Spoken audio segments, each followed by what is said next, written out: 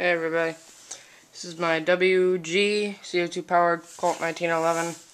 WG stands for wind gun, that's the type of brand. Just like WE is like gas blowback, but I don't know what the meaning of it is. This is the box, shows you where you can adjust your hop up, your sights, tactical rails, and how to load your CO2. And down here shows like non-blowback mag and everything, different type of brands you can get, and all that. Gas blowback mag. First, what you will see when you open the box, you'll get this little manual of your gun. And I got this gun from evic.com, but the only thing I hate about evic is that like it takes a long time for them to ship it. Airsoft station takes like 2 days. I love that shipped to other place like that. So I like Airsoft station a lot more. Except for evic, they have a little bit more stuff, but I don't care about that. Shows you how to adjust your hop up and all that. And where to and all that. I don't ever adjust my hop ups because, yeah, I don't really understand what's the point. Anyways, after that, you'll see this little tool to adjust your hop up and your iron sights. Then what you will see is your WG CO2 powered Colt 1911.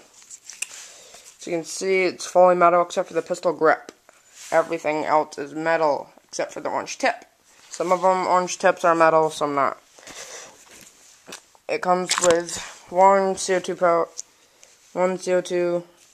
full metal magazine. Put the CO2 right there, and then you spin that little thing on the bottom. That's what I love about it. And when you pull down this to load your BBs, there's this little thing, 1 second. It like hits the bottom right there. There's a little thing, and then so it keeps the spring down. That's what I love. So you don't have to hold it down. And you just flick that back up, and then it pushes the BBs up.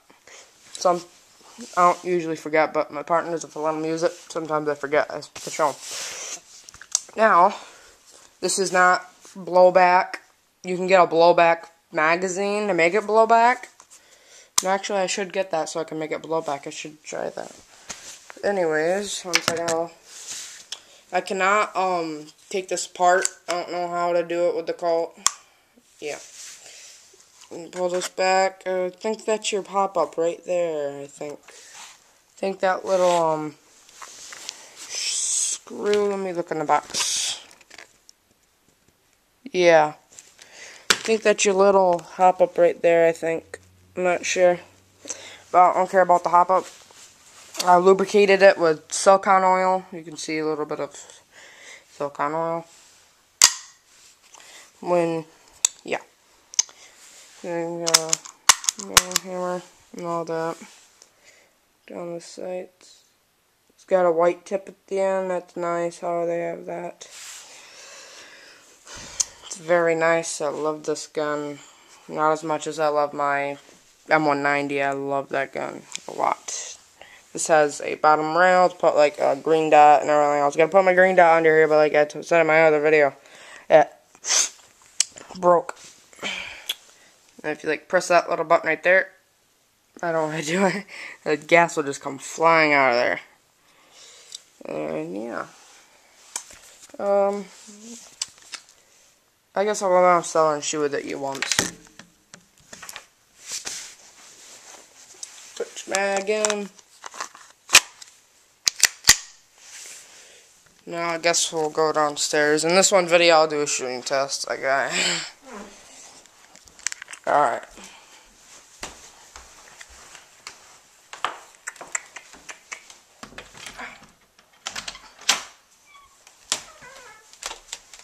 Okay, ready?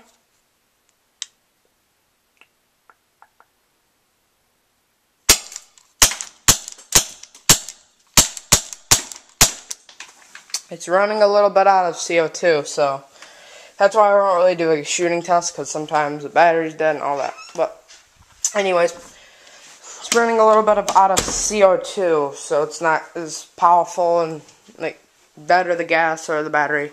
It's usually less FPS, and I think it's a little bit less the accuracy because the speed's going down.